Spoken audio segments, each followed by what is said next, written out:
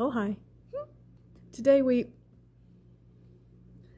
going to talk about two of the stupidest words that have ever been put together and misused in recent memory. Here. Stop saying you have imposter syndrome, because you don't have it. No one who is using that term applied against themselves, you guys don't even know that it actually has an origin from the 1970s in America. There's an article written by the Harvard Business Review. It's called "Stop Telling Women They Have Imposter Syndrome." Go read it, and then never use that phrase against yourself ever again. Thank you. Let's continue.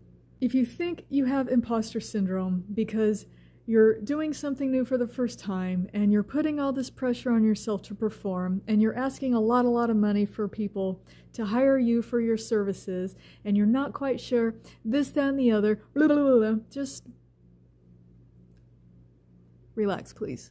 You're going to be fine.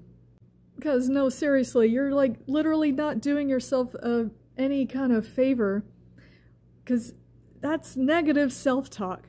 And if you're a coach who's trying to especially help people stop doing negative self-talk, do you see how weird that's going to get?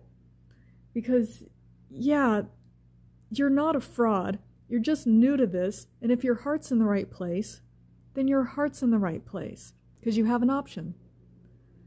You literally do not have to apply that phrase to yourself. Did you know that? Did you know you could do that?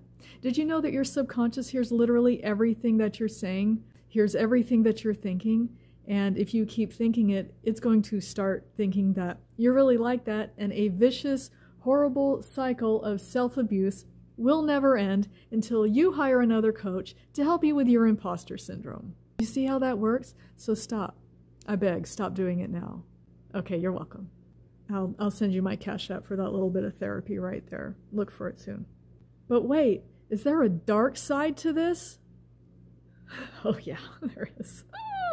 Okay, here. If you're a coach and you're talking about having imposter syndrome and you're like saying that out loud in your little Facebook, your little area there, and you're kind of saying it without any analysis because you don't really know its origins, are you an imposter because you don't feel like you deserve to be doing what you're doing to help people? Or do you really not want to help people and you just want to help yourself to their credit card numbers? Yeah, I'm just putting that out there. I'm not accusing anyone of doing that. It's just something that was kicking around in the old melon. Okay, that's all right. I'm done. I'm gonna go do a little more homework, and then I'm gonna have some dinner, and then I'm gonna derp around on my phone. And I will see y'all later with another one.